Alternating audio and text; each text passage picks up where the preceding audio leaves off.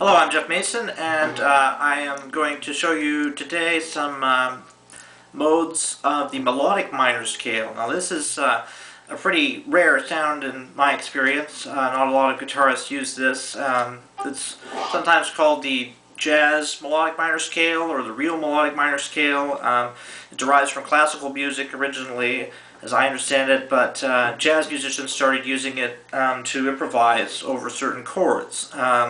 And thus, in the 50s, in the bebop movement, musicians like Charlie Parker started to use modes of the melodic minor in their improvisations and started to become part of the jazz vernacular, if you will. So I thought I would demonstrate this. This is also from Frank Gambale's excellent book, Improvisation Made Easier. And these are 3-note string patterns for extra speed and fluidity and horizontal connectivity. So first of all, we'll start with the chord that is built from this scale. It would be a minor major 7 chord, and it sounds like this. G minor major 7. It's kind of a weird sound. And you may wonder what that's used for.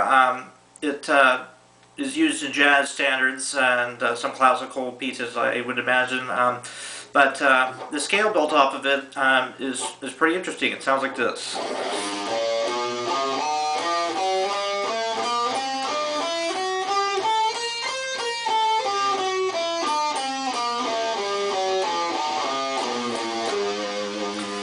And that would be G melodic minor or G jazz minor, melodic minor. There's a lot of different names for this scale, and it can be kind of confusing, but that is the intervals and the chord.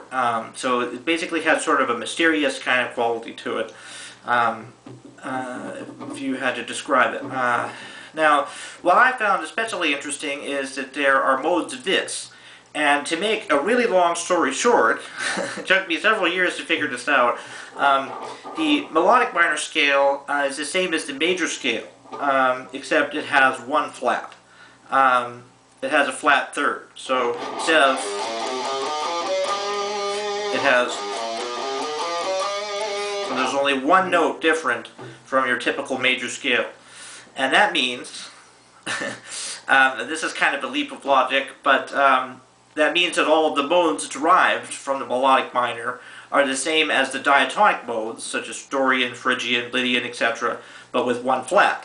So all of the modes of melodic minor correspond with the major modes. So there's Dorian, flat 2, Phrygian, let's see, you could call it Lydian sharp 5, but it would also correspond to Phrygian something, and Lydian flat 7, which is mixed Lydian with one flat,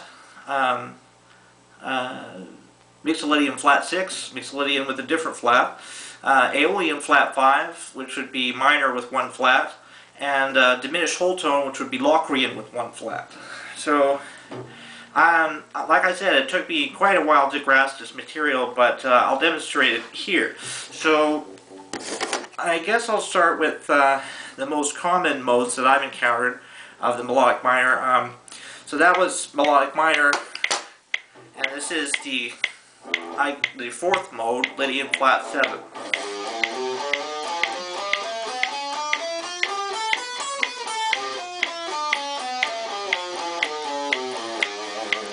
And this outlines a 7 sharp 11 chord or a 13 sharp 11 chord, which sounds something like that. If you had it in triplets, it would be.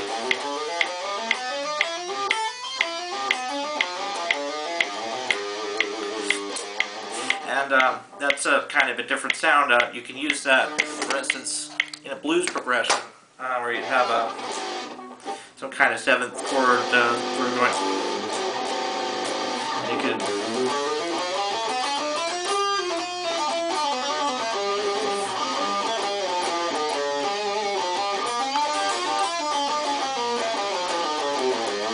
It has kind of a different flavor, and basically, again, so as not to get too confused, it would be the same as a Lydian scale with one flat. So Lydian flat 7. This would be the flat 7 interval there, and this would be the sharp 5 noting Lydian there. So it's this kind of thing to it.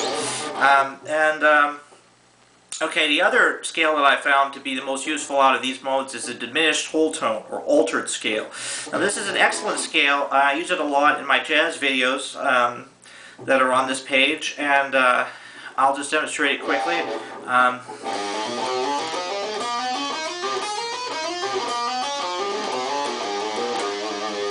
And it has kind of a sinister sound at first, but what you will start to hear as you listen to more sort of jazz recordings like Glenn Miller or any of the bop artists such as John Coltrane or Miles Davis or any of those people, they use this scale a lot, and they use it not just over altered chords and dominant chords, but also over major chords as a substitution and so on.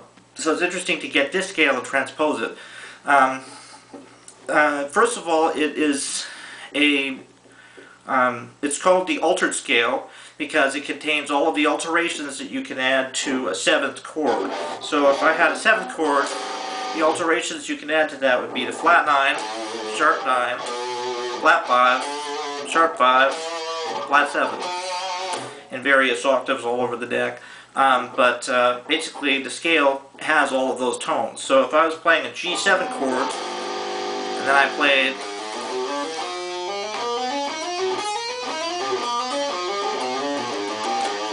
that would be all the possible alterations of that chord, including the ever popular 7 sharp 9, 7 flat 9, augmented, sharp 5, and 13 flat 9. Pretty much anything you can come up with as a 7th chord that would create a lot of extra flavor and spice over that, opening up all of the altered tones available. So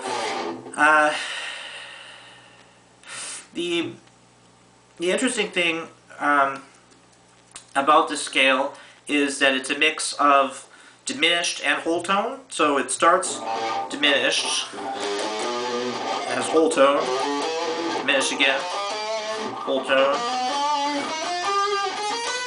And so, like, here would be the regular wholtone scale, like, a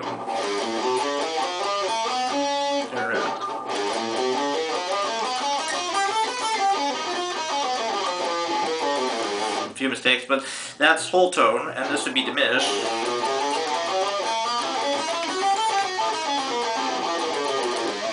And if you combine those two scales, starting with diminished and alternating between diminished and wholtone, you would have a mode of the melodic minor scale. So that seems like a pretty convenient coincidence to me, in that you can have such a durable, versatile sound, and it's basically just the same as A flat major. So I was very impressed with that, and I've been working with that a fair bit, and I'll just I'll sort of try and demonstrate the sound that this is used for. So if we had a 7 sharp 9 sort of chord, this is a static kind of amp, something like funk thing like that. You could have a